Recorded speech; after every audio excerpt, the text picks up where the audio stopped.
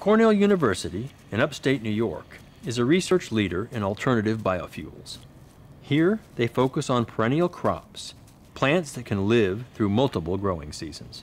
So corn and sugarcane, easy to convert, sounds like it's pretty good. Why don't we do that instead of the perennials? So in order to produce corn, you need to plow the field annually, apply pesticides and herbicides, apply a lot of nitrogen fertilizer to get those high yields of corn, and then harvest it annually.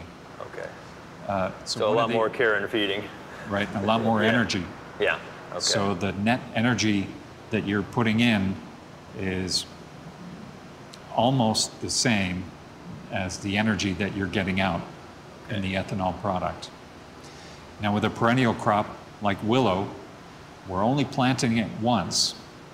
So over the course of a 25-year lifespan of a willow plantation, we're putting in a lot less energy than we would planting 25 years of corn crops. These are shrub willows, not your typical weeping willow tree. These are willow shrubs that in the past have been used for basket making. We're harvesting wood chips, and wood chips are a feedstock for cellulosic ethanol. How long has this been growing? I mean, we're looking at something, what, 10, 11, 12 feet tall here? Some of these stems are 12, and in the middle, maybe 14 feet tall. All growth from this current season. This season? Right. So when did that start? Like May or? Yeah, so you're asking when did the snow melt here in New York? Yeah.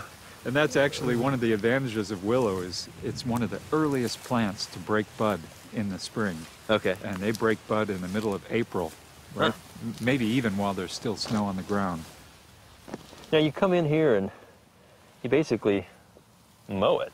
I ask my kids to mow the yard every week. I mean, how often are we mowing this? Every 3 years, 3 or 4 years, we'll cut it back down to the ground. So you get the large volume of biomass. The ideal volume is sort of in that 3 to 4 year window.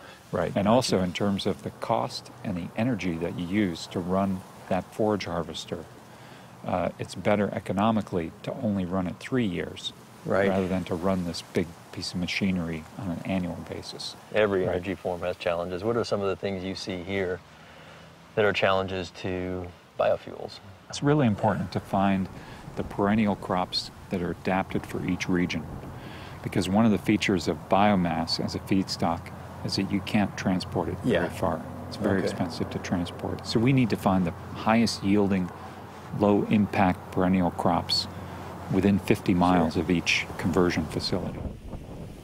Keeping distances short to the biorefinery turns out to be the key issue of next generation crops, like willow or switchgrass.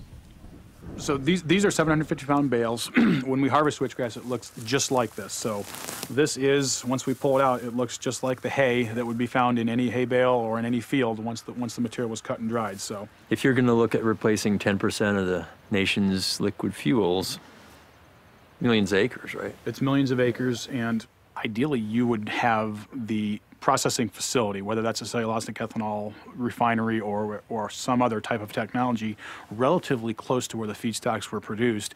And the reason for that is we don't want to ship these non-densified bales across the country. Ideally, you'd like to ship a finished product. So if you could produce the fuel close to where you've produced the feedstock that made the fuel, that to me makes more sense. Logistically, I think that all plays into perhaps more of what we tend to call a decentralized model, which is distributed, smaller refineries distributed across rural America. This would mean a biorefinery in most rural counties, as many as 350 of them across the Northeast.